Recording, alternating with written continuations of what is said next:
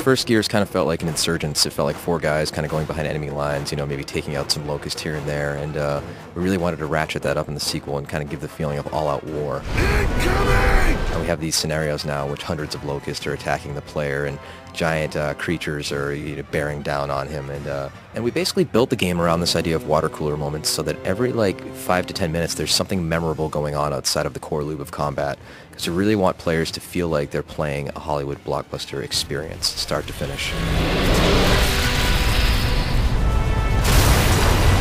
You know, the game actually has a lot more variety in environments than the first game. You know, you go all the way from the deepest depths of the underground all the way to the highest snow-capped peak on Sierra, and the look is a little bit more saturated this time around. It's still a dark, you know, kind of drab universe in many ways, but it's not quite as drab as the first game. The story, however, that's a little bit darker this time around. So in Gears 1, we felt like we had a very good formula that worked very, very well. The game was very successful, but we as creatives and perfectionists never want to stop working on all of that. So in Gears 2, we implemented this idea first and foremost of stopping power. So that if a player is getting shot by bullets, he will physically slow down, which will reduce the amount of players rolling into each other and shotgunning, which we were honestly never big fans of.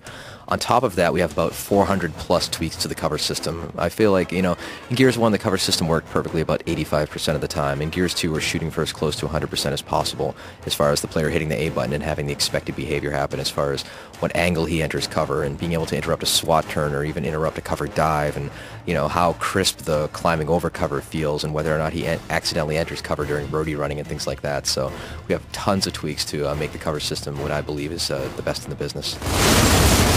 Well, in the multiplayer, we knew we wanted to have far deeper functionality as far as having many, many more multiplayer modes. We also wanted to make sure we had a party system, which was very much a no-brainer for us coming off of Gears 1. And adding things like photo mode and having better achievement tracking, you know, having a war journal and things like that.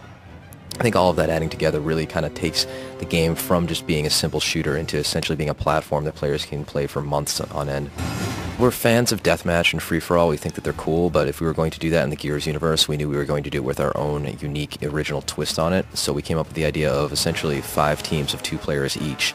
So it kind of combines a free-for-all deathmatch with a co-op buddy, also with a last man standing type dynamic. So once you're out for that round, and you basically better watch your buddies back, because when you spawn, there's enemies all over the map, and you get 2 players versus 8 players. It gets very intense very quickly.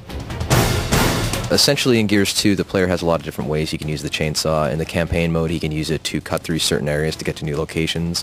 If you have an enemy that has a chainsaw, you can engage in a chainsaw duel in which you hit the B button as fast as possible, and whoever has the highest average wins that and saws the other person. And you can also come in from behind, flip your chainsaw up, and cut them from down low all the way up high, which is not pretty.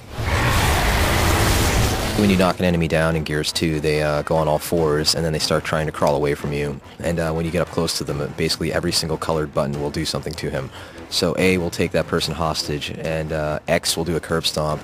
B does a quick melee bash and finishes them off, and Y does kind of a very extended, kind of panache-filled execution move. We wanted to give players just multiple options when their enemies are taken down, so they can quickly finish them off, or if they want to showboat, they can do that as well. We're really upgrading the arsenal in Gears 2 so that when players take somebody hostage, they have this great semi-automatic pistol they can take enemies out with. We have the Scorcher, which is a great flamethrower, which is amazing to blind fire with, by the way. You can also stick every single type of grenade on walls and set traps for your enemies, and we have a whole other section of weapons that we've yet to reveal yet that should be coming out soon. So keep your eyes peeled this November for Gears of War 2 coming exclusively on Xbox 360. It's going to be a hell of a ride.